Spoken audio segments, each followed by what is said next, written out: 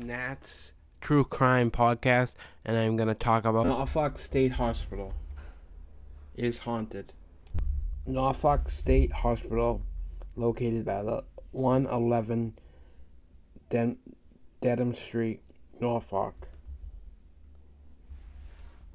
Curry Southwood Hospital in Norfolk was constructed in 1914 as Norfolk State Hospital was specialized in treating patients suffering with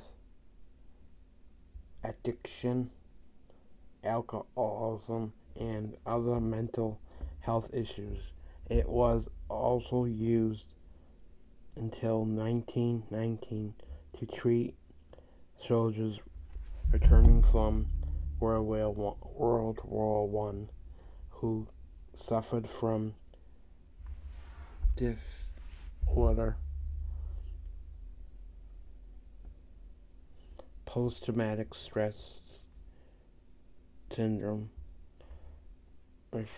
referred to as shell shock at the time, or other mental illnesses during the early 1920s. The factory began treating cancer patients and stopped providing care to mental illness patients. In 1927, it was renamed as Pondville State Hospital and was rumored as being the first public cancer treatment center and research factory in the United States. The old hospital was abandoned in 2003 and said to be haunted by the spirits of its former patients, whose apparitions are seen wandering the vacant hallways and rooms at night.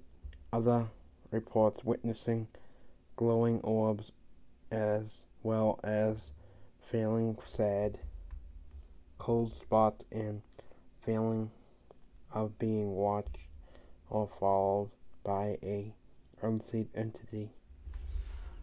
The Curry Southwood Hospital is currently off limits to the public during the hazard materials and bio waste on the property, which is heavily patrolled by officers from the Norfolk Police Department, sometimes also referred to be as the Old Norfolk State Hospital.